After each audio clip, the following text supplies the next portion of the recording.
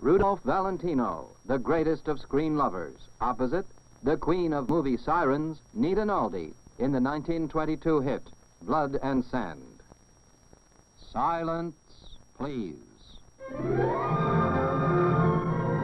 The great stars, the excitement, the thrills, the laughter, and the heartbreak of Hollywood's golden era.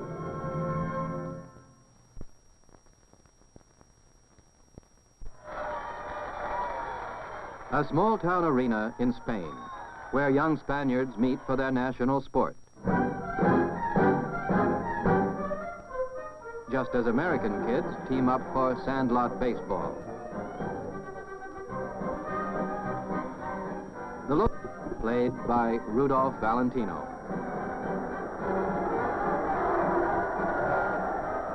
Valentino had been popular since appearing as the Sheik 2 years before, but it was his sensitive work as Gallardo in this 1922 film, Blood and Sand, that first brought him star billing. Chirripia, Gallardo's best friend, takes a turn.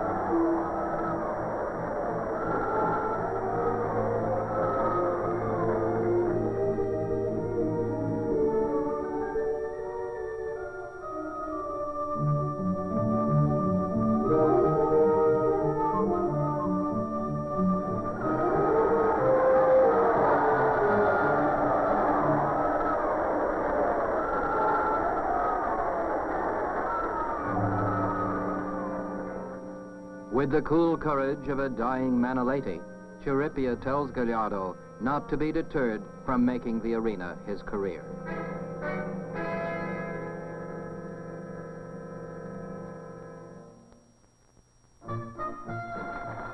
The promising amateur becomes Spain's most idolized matador, and returning to his hometown, he sees for the first time in 2 years his childhood sweetheart, Carmen, played by Lila Lee. The neighbors rush to tell Juan's mother he's home, and they paint for her a glowing picture of his latest triumph.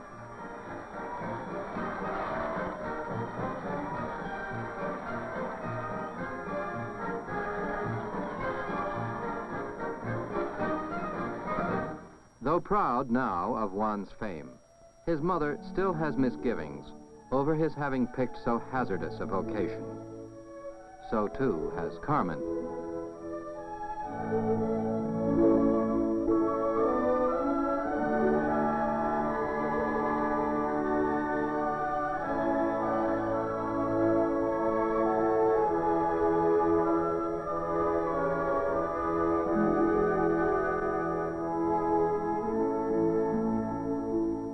Carmen's father adds his congratulations. And it is apparent that there is nothing in the way of an early wedding.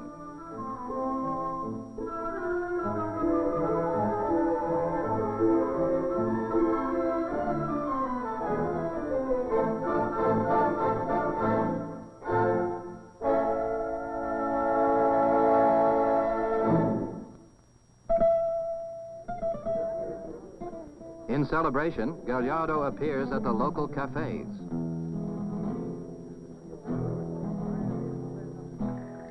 Valentino had started as a dancer, and he had made a hit with his tango in The Four Horsemen of the Apocalypse, his first major film.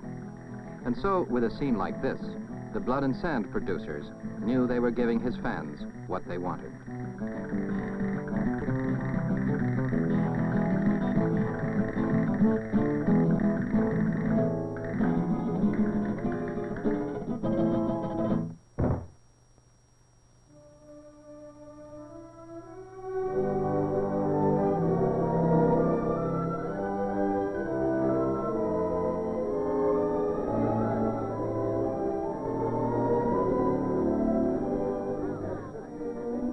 The one girl is Carmen, whom he weds a few days later.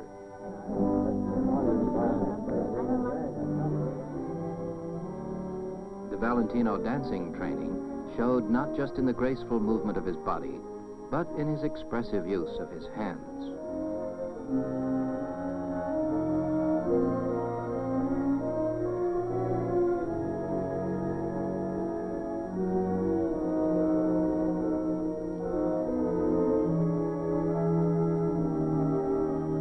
Carmen, shy, home-loving, wonders whether she can make the great Gallardo happy.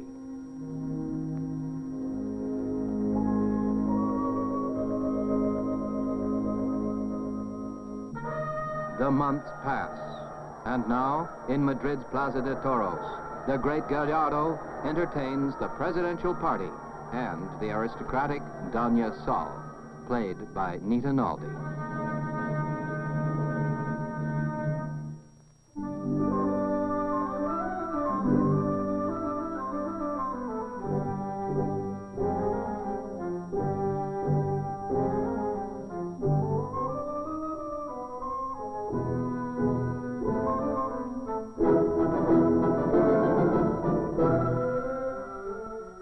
At home, Carmen prays he'll be safe.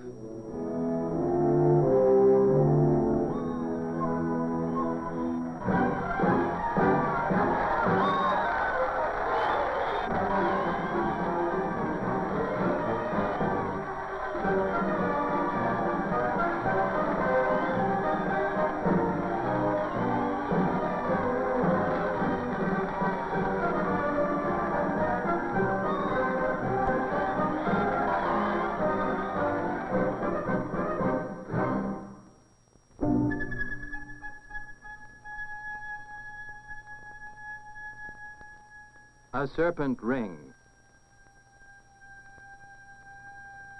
Though quite accustomed to the admiration of beautiful women, Gallardo senses a special magnetism in this one, and after the fight, he accepts his manager's offer to introduce him to Doña Sol.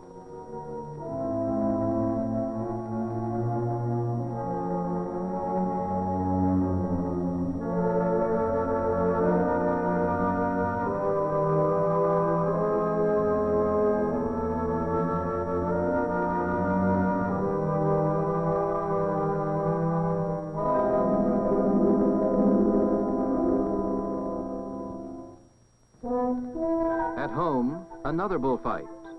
The combatants, Juan's young nephews.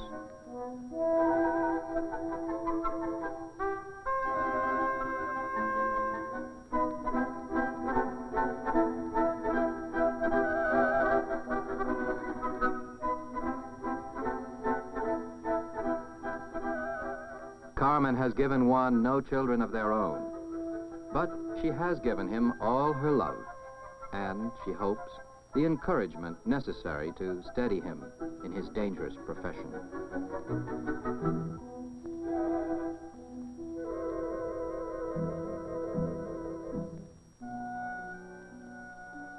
The exotic villa of Doña Sol.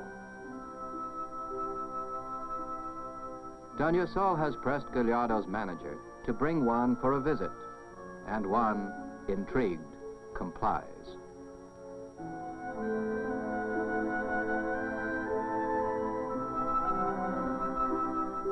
Artful as he has become in the ring, Juan is at heart still the socially awkward small-town lad, drawn by the blandishments of a world he has never known.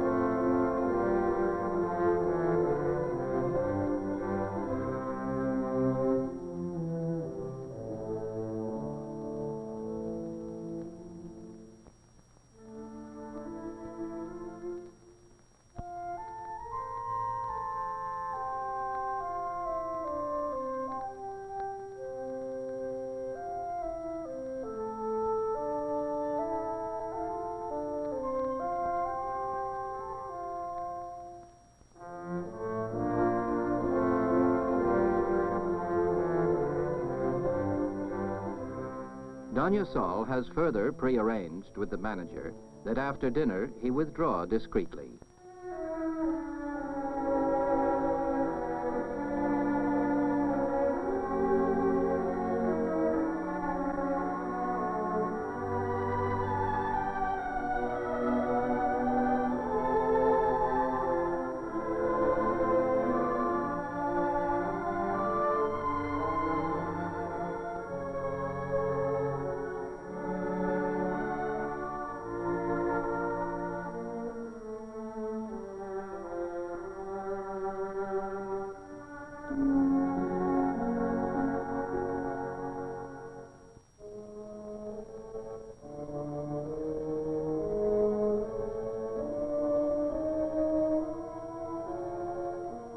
At home, Carmen reads.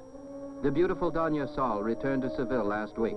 It is rumored that she no longer wears the famous ring which once belonged to Cleopatra.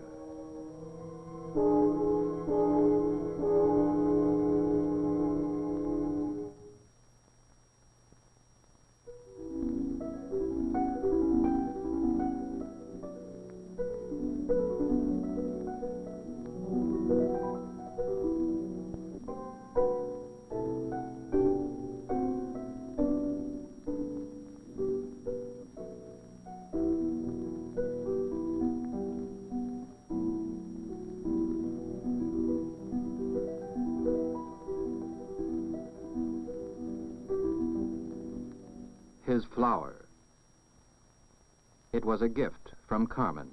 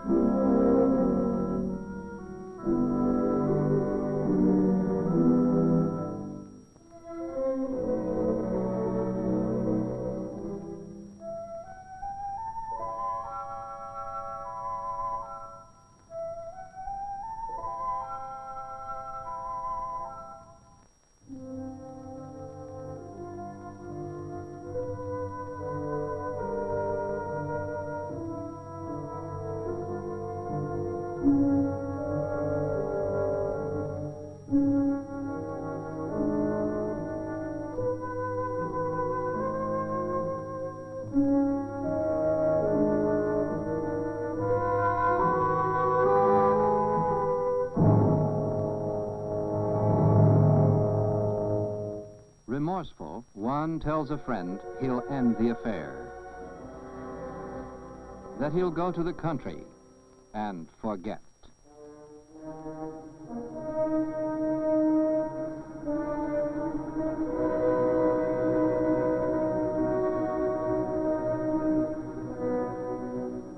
But Juan can't resist saying goodbye to Doña Sol in person. And to do so, he attends one of her parties the night before he leaves.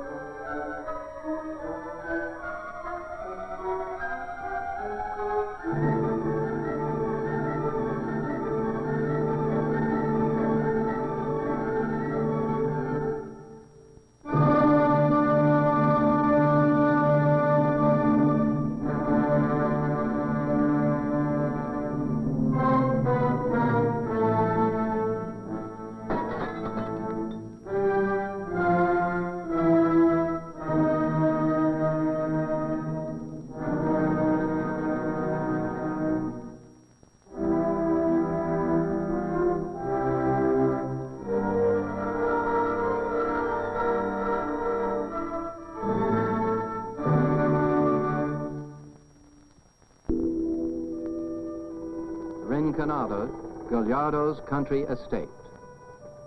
As he and his party arrive, they find a strange limousine stalled near the gate.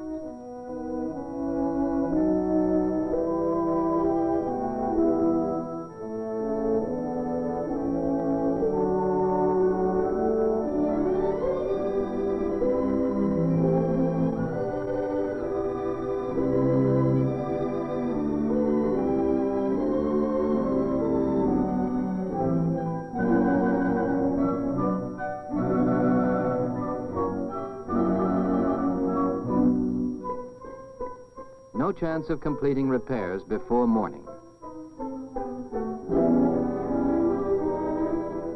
Chivalry demands that Gallardo be a reluctant Samaritan.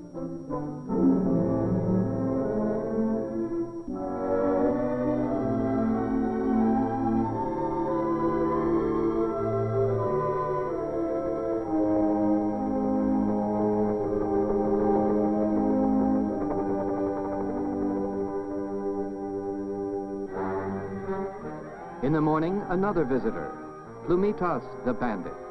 Years before, Plumitas and Juan had met, and ever since have followed each other's careers. Careers that are parallel in that both live by the sword and face death daily.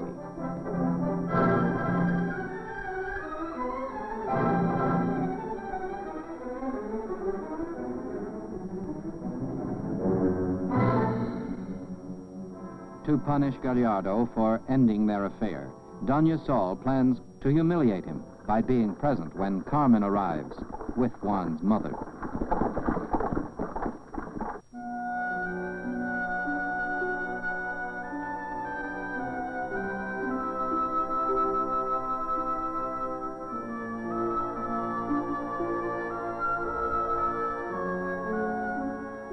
Plumitas is played by Walter Long.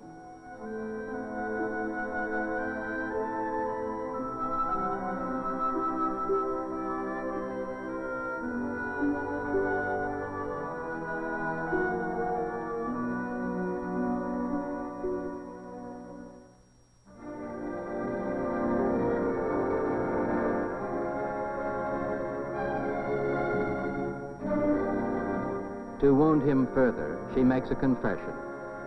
There had been nothing really the matter with her car the evening before.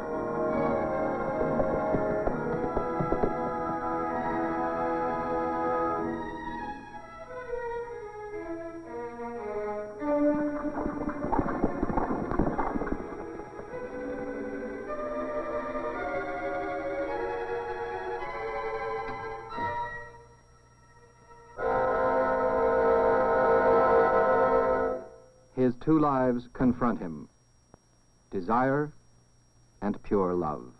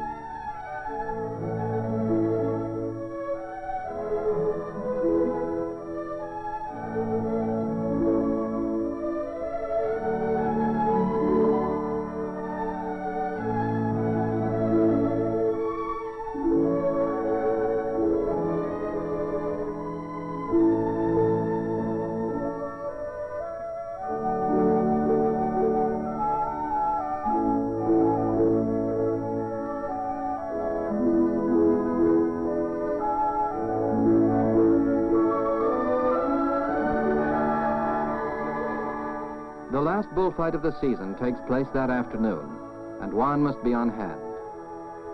He knows the contest now is not so much with the bull as with his own conscience, over the wrong he knows he has done Carmen.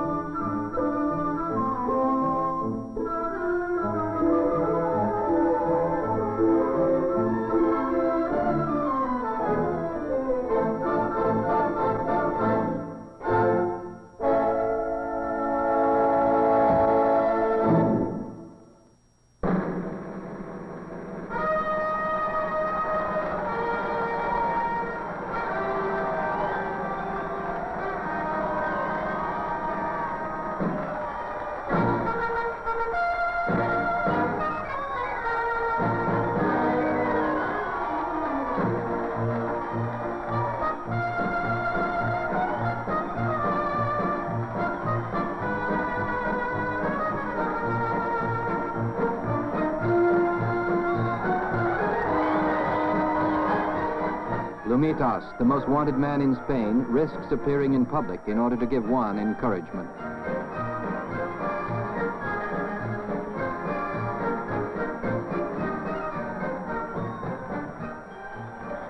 In the chapel below the arena, Carmen prays.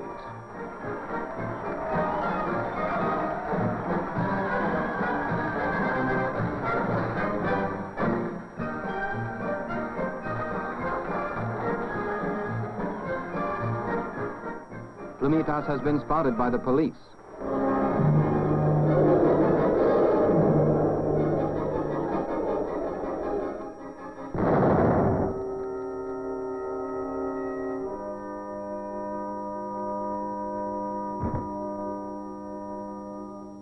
If fate has indeed intertwined the careers of both men, Gallardo's time is up too.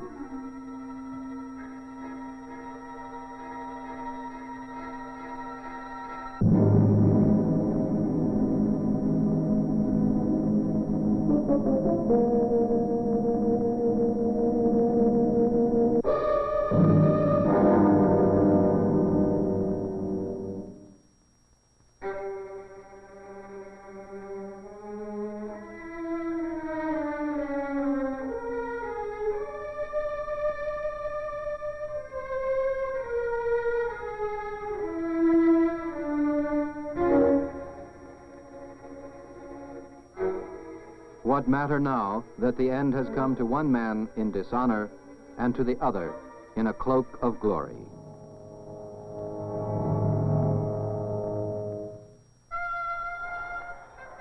The next fight goes on as scheduled. The author, Vicente Ibanez, wrote Blood and Sand as an indictment of bullfighting, but it was also an indictment of predatory women.